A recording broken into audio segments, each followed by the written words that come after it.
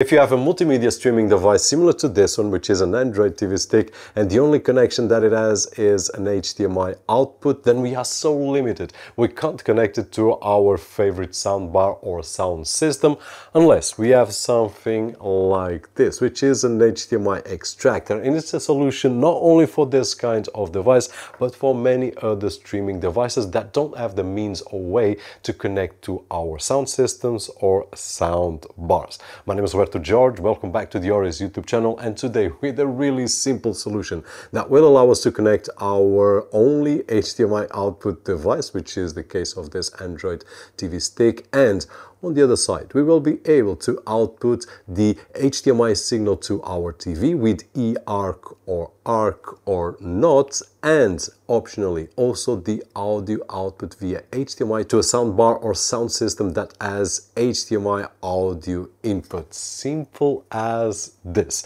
So we just need to connect my device on this end, and then the other two cables, one to the TV and one to our sound system. Simple as this, but let's check it out. This is an HDMI stick that only has one HDMI output, as we know, so we can connect to our TV, but we will be limited to the sound that the stick can transmit via HDMI. So if I want to connect to my soundbar or to my other sound system, I will not be able to unless I use this OREI HDMI eARC extractor, which will be able to extract the image, full image quality with all the formats available, and also the audio. So at this moment, if I go to my soundbar right over here, and if I press the plus to increase the volume, studies baseball statistics, we will see that we are extracting the audio to this soundbar and extracting the image to the TV. So if I change channel right now, it will go and extract the audio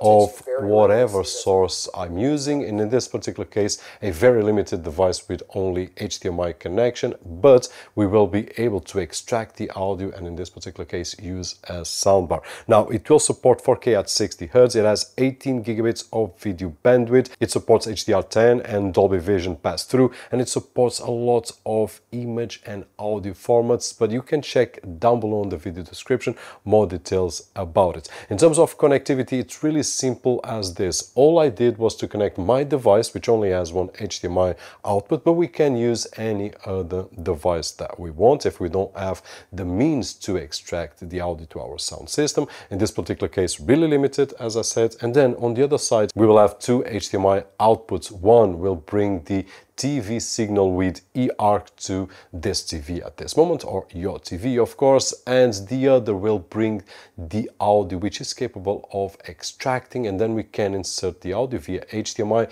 to any device. In this particular case we are using this soundbar, but I could use any sound system that accepts audio via the HDMI ports. Of course, we can do a different connection here. If I do have an eARC TV, for example, I can just plug in a cable from here to my TV, and then from my TV there will be an HDMI cable that will bring audio to the soundbar. That's another way that we can get around this problem, but right over here with this HDMI eARC extractor, we will have the way and means to solve the issue in several ways. And this is just an example on how we can use it. Really simple. We could turn a device that only has one HDMI to a device that will be able to share image full quality right over here and audio full fidelity right over here. Just ramp up the audio right over here on the soundbar, so the soundbar is transmitting the sound, and if I press right over here and just change the channel, there we go, the audio is being extracted, and now I can lower the volume so that I can speak better, and this is a really awesome setup. I'm not limited to the TV stick anymore. I do have a device that will help me to have the image the way that I want and the sound exactly the way that I want. So it doesn't matter if it's an Android TV stick or any other device that doesn't have a proper audio output to our sound system, this might be the solution. We have seen quite a few audio extractors. In this particular case, we will extract via the HDMI, but if your sound system is different, if it requires a 3.5mm jack, or if it requires optical output, probably this is not the best option for you, but I will leave some links down below, and on the OREI's website you will find a lot of options covering every single need that we have. In this particular case, we wanted a solution for this particular device and to extract the audio